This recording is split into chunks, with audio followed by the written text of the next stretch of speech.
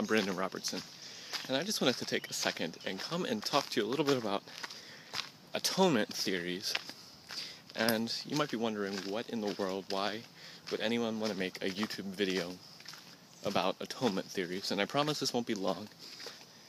But the reason I just wanted to quickly comment about this is because I think that atonement theories are one of the biggest things that divide evangelicals today. And what I mean is that within evangelical Christianity, there are typically two views that people like to fall on with atonement. One view is called penal substitutionary atonement, and the other one has many different names, so does penal substitutionary, but the other view is called the cosmic view or the Christus victor view. And penal substitutionary atonement is basically the idea that Jesus died to redeem sins and forgive sins of individual believers.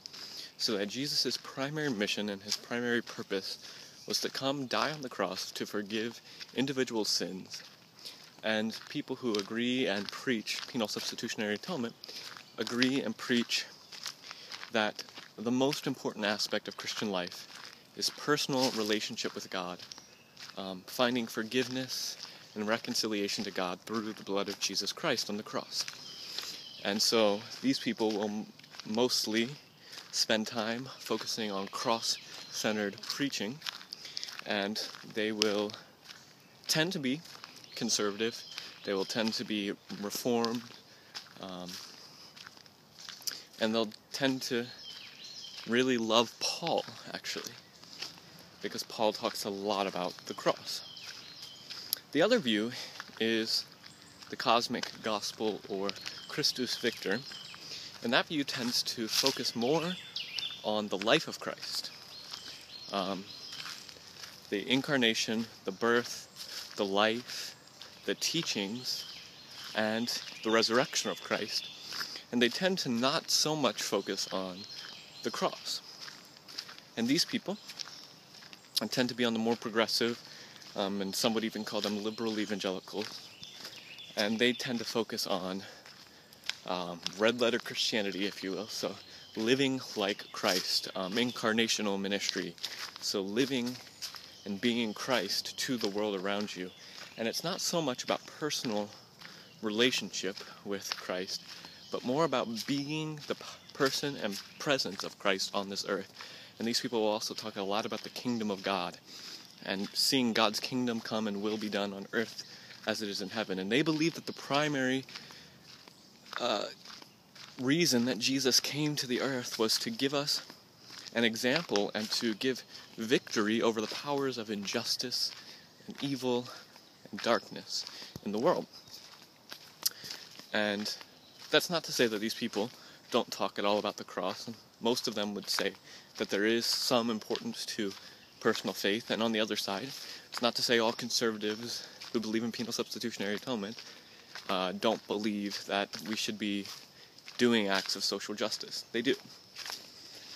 But what I'm finding, and what I think a lot of people are finding, this is not new to me at all, and what I think the historical Christian message is a middle view. Is a view that accepts fully and believes fully in penal substitutionary atonement, believing that Christ came and on the cross he died to forgive us of our sins and to reconcile us into individual personal relationships with God, but also accepting the cosmic view that he also came and he lived and he was born and he gave us an example and he gave us victory over injustice and he called us to build a kingdom. That the gospel encompasses both of these views. That we don't need to be cross-centered people, nor do we need to be Christ teaching-centered people, but we need to be both. We need to be the story of Christ-centered people. We need to be gospel-centered, really, the whole story of Jesus, from prophesying of him in the Old Testament to his incarnation, to his birth, his life, his teaching, his death, his burial, his resurrection, his ascension, and his coming again. That we need to really focus on all of this, because until we focus on all of it, we're going to be committing a sin of reductionism. We're going to be reducing the gospel down to either a personal relationship or moralistic deism, doing good things, building God's kingdom, but not emphasizing the need for personal salvation and reconciliation through the blood of Christ. And recently, I've been leaning towards the cosmic view of the gospel. Before that, I was a strong proponent of penal substitutionary atonement, and I spent lots of time. I even founded an evangelistic group that went on the streets of Baltimore City and preached to people Christ crucified for the forgiveness of sins.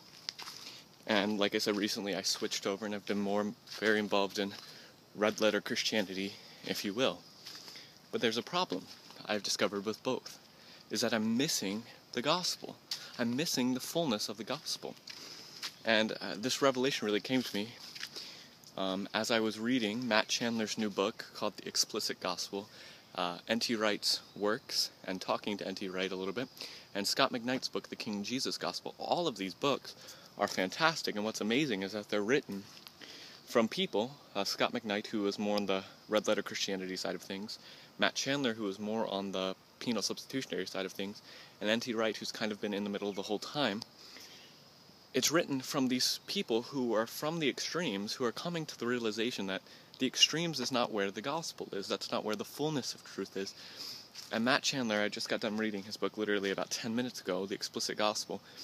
He says at the end of it that we need to realize there needs to be this middle ground, this middle balance, the reformed missional view, the progressive reformed view, which is that, yes, the gospel is believe in Jesus Christ and your sins will be forgiven, but also that the gospel is Christ has called us to be about his kingdom, about works of justice, that both are necessary, and it cannot be one or the other. We cannot commit the sin of reductionism. The gospel encapsulates it all. Jesus Christ encapsulates it all. Church history has traditionally said that yes, Christians need to be about building God's kingdom, and that Christ did bring victory over the injustices over the whole universe, but also Christ provides forgiveness and propitiation for individual sins, and the gospel is both. It's not one or the other. We need to embrace both. And I know this, so some of you might not sound like some amazing, liberating truth, but to me it is. Because being somebody who's gone back and forth and waffled between the two, saying that the gospel is only penal substitutionary atonement, that the idea that God saves us from our sins, or the gospel was only Christus victor, that Christ gave victory over injustices and evil and calls us to build a kingdom. To me, finding out that it's the middle ground is rejuvenating, refreshing, and liberating. That we need to be about Christ and him crucified, but also Christ and him risen again, birthing a new kingdom, and doing acts of justice and loving the poor and the widow. And so, I would definitely recommend that any Christian who's interested in this at all would pick up Matt Chandler's new book, The Explicit Gospel, pick up Scott McKnight's newer book, The King Jesus Gospel, and do a lot of reading of N.T. Wright. And I think you'll really come to this view that you need to be about both, and that we need to be preaching in our churches Christ and him crucified, and also Christ coming and calling us to be about justice and mercy and mission. And so I just wanted to leave you with that. I hope there's some nugget of wisdom that you could walk away with from that. And yeah, that's about it. So I'm Brandon Robertson. Check out more of my stuff at brandonrobertson.com. And grace and peace to you all in the name of Jesus Christ. Goodbye.